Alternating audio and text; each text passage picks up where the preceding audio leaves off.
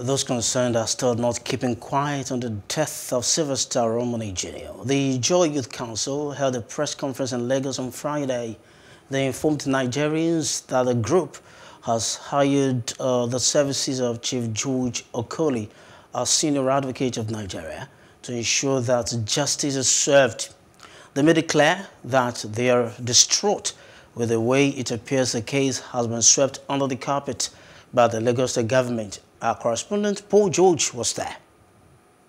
The case of Sylvester Oromoni Jnr. is far from over as the Ijaw Youth Council Lagos chapter, led by its chairman, Comrade Henry Oyobolu, secured the services of a senior advocate of Nigeria, Chief George Okoli. They made this known at a press conference held in Lagos on Friday. Comrade Oyobolu read out the scope of work of Chief Okoli. Ijaw Youth Council Lagos chapter, on behalf of Ijaw Nation, have secured the services of Chief Anthony George Okoli, son, the first and former Attorney General Commissioner of Justice, Bayelsa State. Ijaw Youth Council Lagos chapter, on behalf of Ijaw Nation, wants the son to help to get justice over the questionable death of one of our own, Sylvester Oromoni Jnr.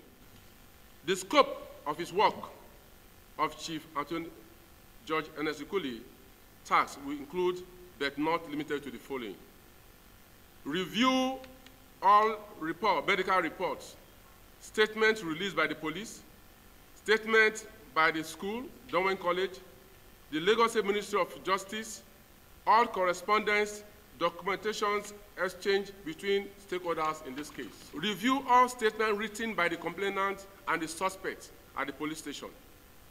Conduct a preliminary assessment of the case by reviewing all documents. And as long as the process is transparent, due process is followed to the latter. No form of cover-up is done directly or indirectly. Our Lagos chapter and the Ijaw Nation will stay legal. We will not tolerate any form of intimidation from any security agencies because we are only asking for justice for our son, late Sylvester Oromoni Jnr. I'm in touch with Sylvester Oromoni Sr. 247. And every process we are doing here, Oromoni Jr. is an Ijaw son. He gave us his consent. We told him he's not alone in this fight. Hopefully someday, justice will prevail in this matter. Paul George for Plus TV Africa. Hello, hope you enjoyed the news. Please do subscribe to our YouTube channel and don't forget to hit the notification button so you get notified about fresh news updates.